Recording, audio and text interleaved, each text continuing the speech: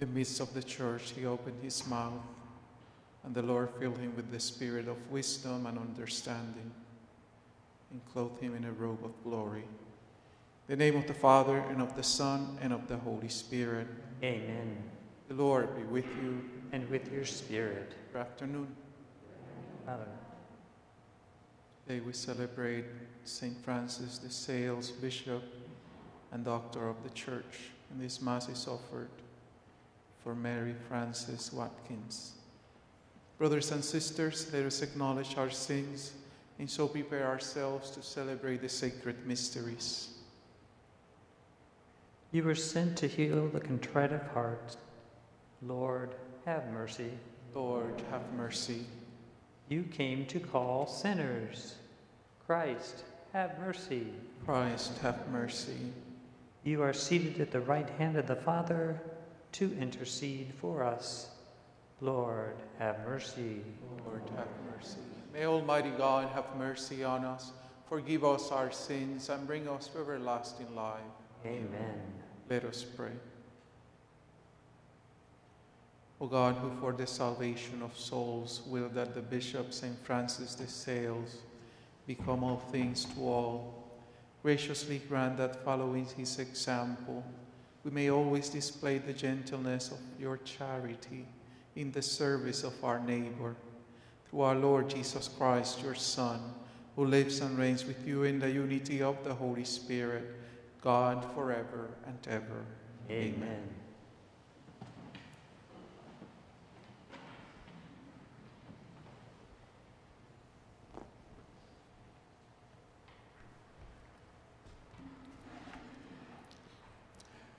A reading from the second book of Samuel.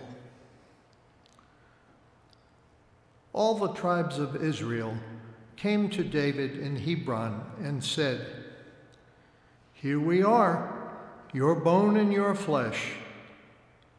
In days past, when Saul was our king, it was you who led the children of Israel out and brought them back. And the Lord said to you, 'You shall shepherd my people Israel, and shall be commander of Israel.' When all the elders of Israel came to David in Hebron, King David made an agreement with them there before the Lord, and they anointed him king of Israel. David was 30 years old when he became king, and he reigned for 40 years, 7 years and 6 months in Hebron over Judah, and 33 years in Jerusalem over Israel and Judah. Then the king and his men set out for Jerusalem against the Jebusites who inhabited the region. David was told, "You cannot enter here. The blind and the lame will drive you away," which was their way of saying, David cannot enter there. But David did take the stronghold of Zion, which is the city of David. David grew steadily more powerful, for the Lord of hosts was with him. The word of the Lord. Thanks be to God. My faithfulness and my mercy shall be with him. My faithfulness and my mercy shall be with him. Once you spoke in a vision, and to your faithful ones you said, "On a champion I have placed a crown. Over the people I have set a youth. My faithfulness and my mercy shall be with him. I have found David, my servant, and with my holy oil I have anointed him, that my hand may be always with him, and that my arm may make him strong. My faithfulness and my mercy shall be with him. My faithfulness and my mercy shall be with him, and through my name shall his horn be exalted. I will set his hand upon the sea, his right hand upon the rivers. My faithfulness and my mercy shall be with him. Hallelujah, hallelujah, hallelujah.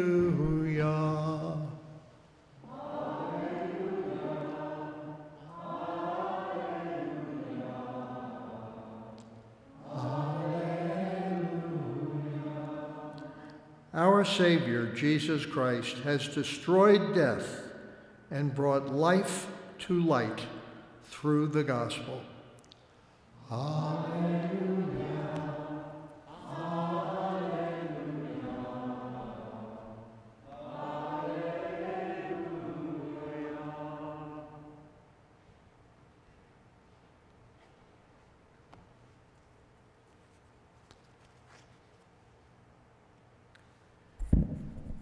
The Lord be with you. A reading from the Holy Gospel according to Mark. The scribes who had come from Jerusalem said to Jesus, "He is possessed of Beelzebub, and by the prince of demons he drives out demons." Summoning them, he began to speak to them in parables. "How can Satan drive out Satan? If a kingdom is divided against itself, that kingdom cannot stand. And if a house is divided against itself, that house will not be able to stand. And if Satan has risen up against himself and is divided, he cannot stand. That is the end of him. But no one can enter a strong man's house or plunder his property unless he first ties up the strong man. Then he can plunder his house.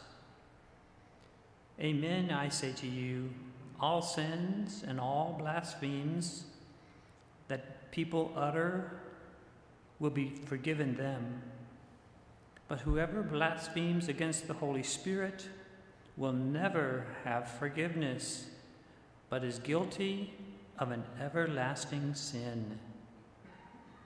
For they said, he has an unclean spirit." The Gospel of the Lord. Praise to you, Lord Jesus Christ.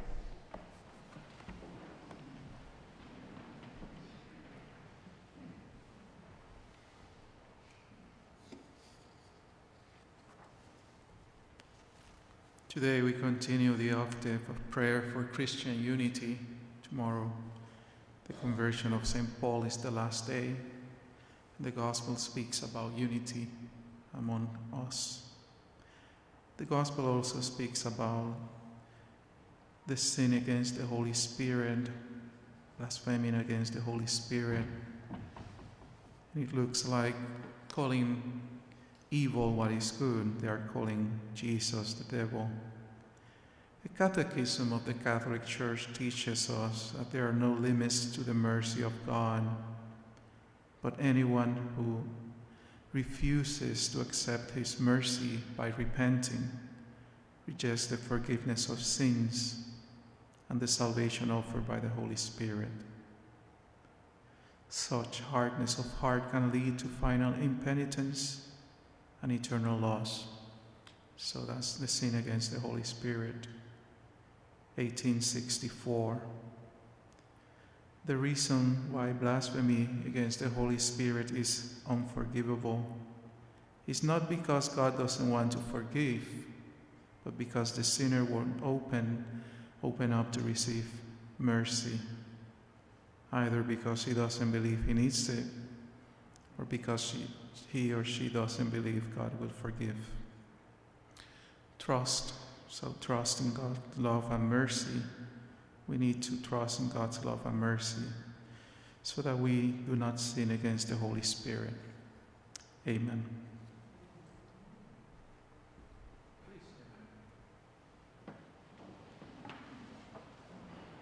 United in Christ, we bring our needs before the throne of our Heavenly Father.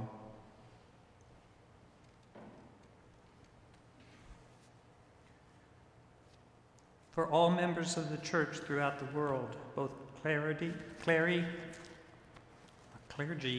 and laity, may our shared mission of evangelization lead to the strengthening of God's presence in the world, we pray. Lord, hear our prayer. For leaders of people and nations, may the Holy Spirit lead them in the ways of justice and compassion, we pray. Lord, hear our prayer. For all struggling with difficult family relationships, may the Holy Spirit guide them in reconciliation, we pray. Lord, hear our prayer. For all of us gathered here and those with us virtually, may the Lord bless us and make us holy in his sight, we pray. Lord, hear our prayer. For all the faithful departed, especially Mary Frances Watkins, for whom this Mass is offered, may God soon grant them all eternal rest in heaven, we pray. Lord, hear our prayer. Heavenly Father, look favorably on these prayers we offer. Through Christ our Lord. Amen.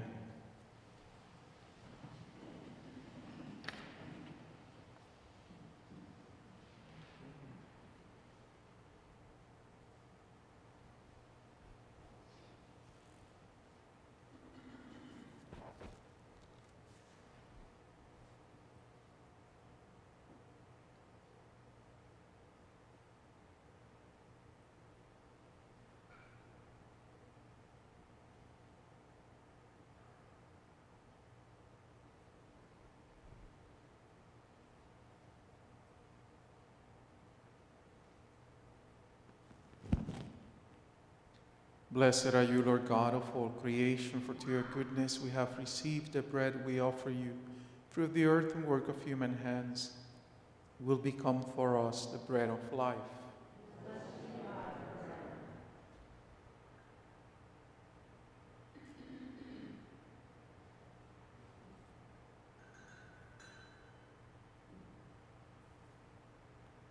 Blessed are you, Lord God of all creation, for to your goodness we have received the wine we offer you. Through the wine and work of human hands will become our spiritual drink.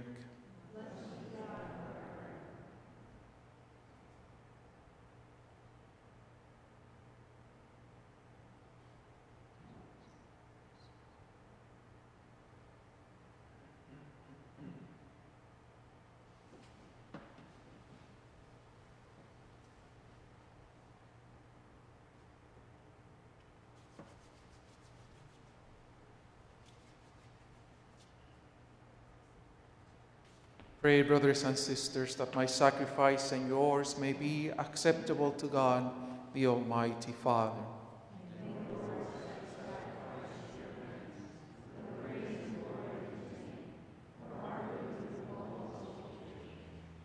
This saving sacrifice which we offer you, O Lord, kindle in our hearts the divine fire of the Holy Spirit, which you wonderfully inflamed the most gentle soul of St. Francis de Sales.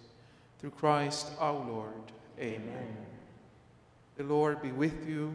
With your spirit, Lift up your hearts. we lift them up to the Lord. Let us give thanks to the Lord our God. It is right and just. It is truly right and just, our duty in our salvation, always and everywhere to give you thanks. Lord, Holy Father, Almighty and eternal God, through Christ our Lord. For us, on the festival of St. Francis de Sales, you build your church, rejoice. So too you strengthen her by the example of his holy life. Teach her by his words of preaching, and keep her safe in answer to his prayers. And so with the company of angels and saints, we sing the hymn of your praise, as without end we acclaim. Holy, Holy, holy, holy Lord, God of hosts, Heaven and earth are full of your glory. Hosanna in the highest. Blessed is he who comes in the name of the Lord. Hosanna in the highest. You are indeed holy, O Lord, the fount of all holiness. Make holy, therefore, these gifts, we pray, by sending down your Spirit upon them like the dewfall, so that they may become for us the body and blood of our Lord Jesus Christ. At the time he was betrayed and entered willingly into his passion, he took bread, giving thanks, broke it, and gave it to his disciples, saying, "Take this, all of you, and eat of it, for this is my body, which will be given up for you."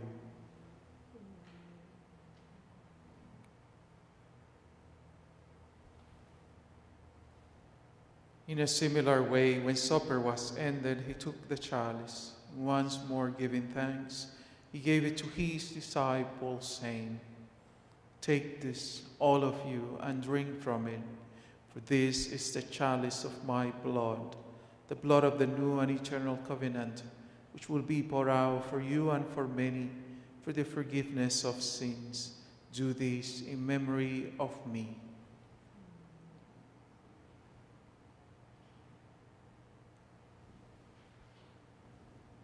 The mystery of faith. We proclaim your death, O Lord, and profess your resurrection until you come again. Therefore, as we celebrate the memorial of his death and resurrection, we offer you, Lord, the bread of life and the chalice of salvation, giving thanks that you have held us worthy to be in your presence and minister to you. Humbly we pray that, partaking of the body and blood of Christ, we may be gathered into one by the Holy Spirit.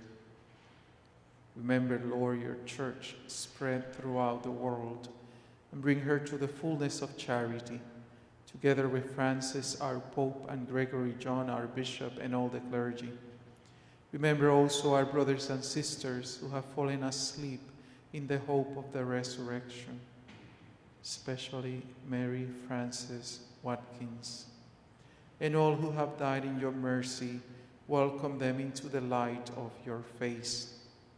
Have mercy on us all, we pray, with the Blessed Virgin Mary, Mother of God, with Blessed Joseph, her spouse, with the blessed apostles, St. Thomas Aquinas, St. Francis of Sales, and all the saints who have pleased you throughout the ages.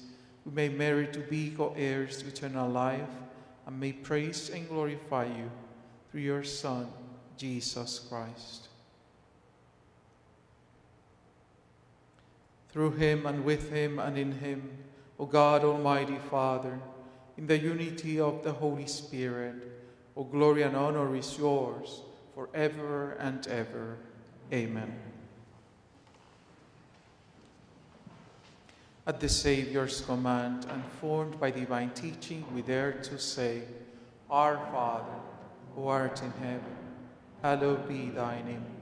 Thy kingdom come, thy will be done, on earth as it is in heaven.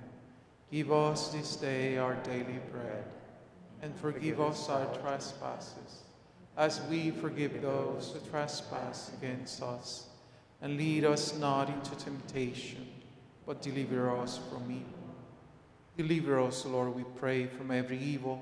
Graciously grant peace in our days, that by the help of your mercy we may be always free from sin and safe from all distress, as we await the blessed hope and the coming of our Savior, Jesus Christ. For the kingdom, the power, the glory are yours, now and forever.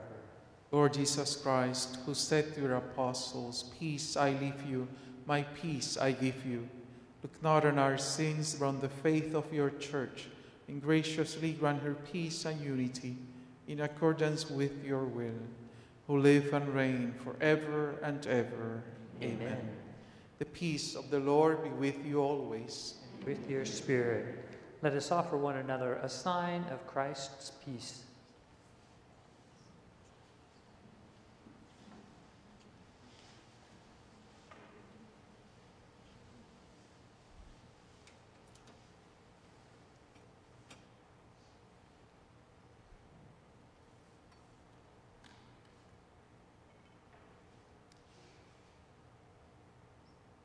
Lamb of God, you take away the sins of the world, have mercy on us. Lamb of God, you take away the sins of the world, have mercy on us. Lamb of God, you take away the sins of the world, grant us peace.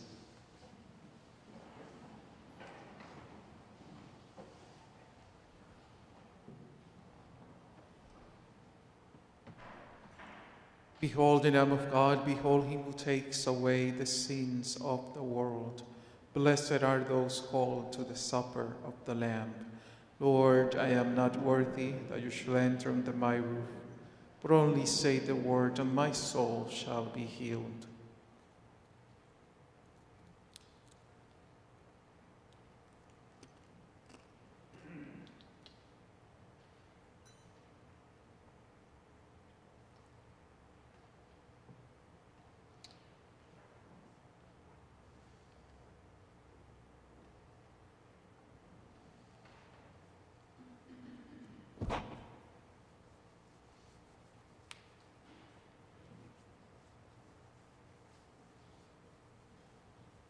He who ponders the law of the Lord day and night will yield his fruit in due season.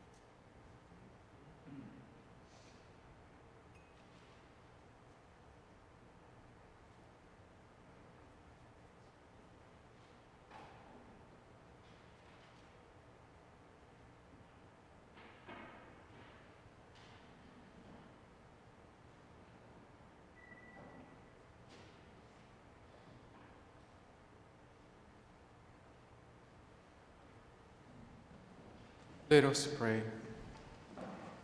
Grant, we pray, Almighty God, that through this sacrament we have received, we may imitate on earth the charity and meekness of St. Francis de Sales, and so attain, like him, the glory of heaven.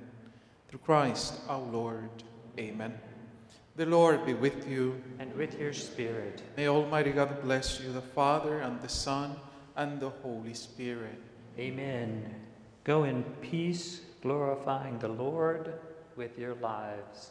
Thanks be to God.